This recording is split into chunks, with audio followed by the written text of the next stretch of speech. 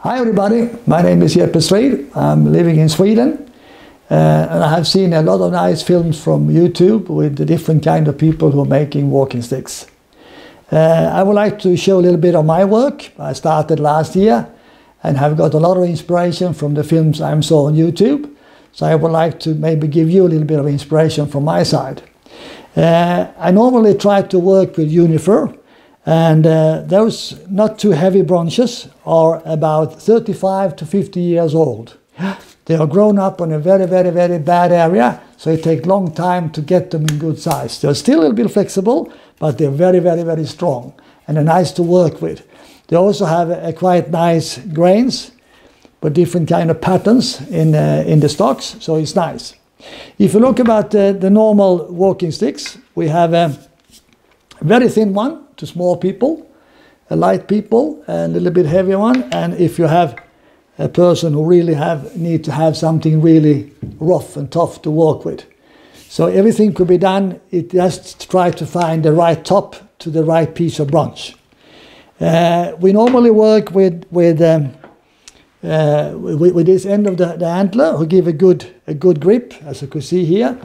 And sometimes we just polish it, and sometimes we put black or other kind of wood in the front, and it gives a good contrast to the white antler and also the black in the antler. It's very nice and very natural and have a very nice feeling.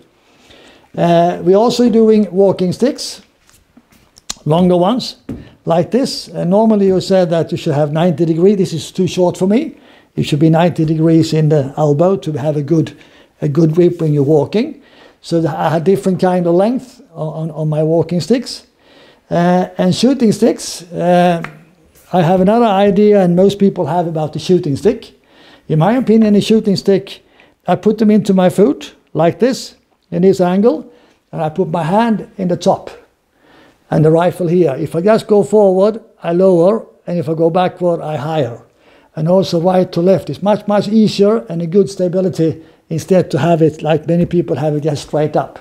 So if you're using one stick, it's much better to put it in the foot and do like that. But you need to have the grip further down when you walk with it, because to have the right angle if you're walking in the highlands or whatever. So that's a good idea, maybe you could think about. Also, if you would like to have a longer, just a walking stick, if you're jumping over small rivers or anything, it's nice to have a longer one. And then you need to have the grip further down and have more on the top. Or as traditional, have it like this one. We also make candles. And you can see, for example, a candle like this. I should take this away so you can see a little bit more easy. A candle like this is very positive or nice to have in the table. And maybe a bit of green around it, maybe, for a nice dinner party. It's very nice to look at in the evening, and then put lights on the candles. If you're making smaller ones, here I have a top from a big red deer.